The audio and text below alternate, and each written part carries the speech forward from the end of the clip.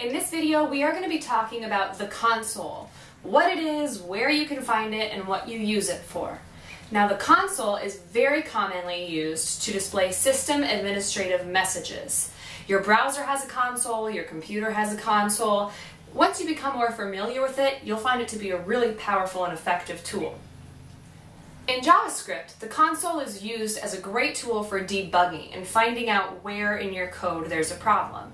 One of the most important words you're going to need to remember is console.log. Now, console is the thing that shows the text. .log means log it here, write it here.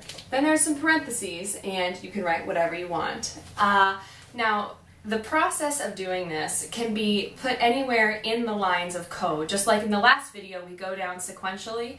You can put some kind of statements that say, you know, if this doesn't work, console log, this is broken on line 43, or whatever you need to do to help yourself figure out what the problem is and where it's happening. Alright, what you see here is the Chrome browser with the Chrome console. The console can also be up on the side, but we're going to keep it down below for now. You are probably also seeing this console.log. We are going to console log a string. A string is inside quotes or single quotes like this. Let's console freeCodeCamp rocks.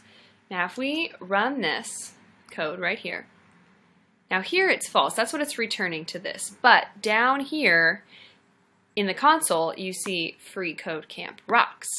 Awesome, right? Now we can also console a number like 1024, and there it is. And we can also console a boolean, which is a true or false statement.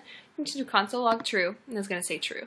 If we try and say a word like words and console log that, nothing's going to happen. That doesn't recognize words because it doesn't know if it's a string or what. But once we put it inside of some of these guys, then it knows what we're talking about.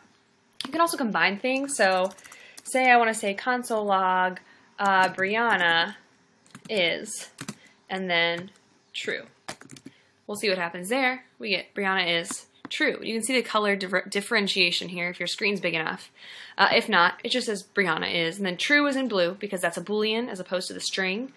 You can use this in a bunch of different ways, but this is what console really looks like.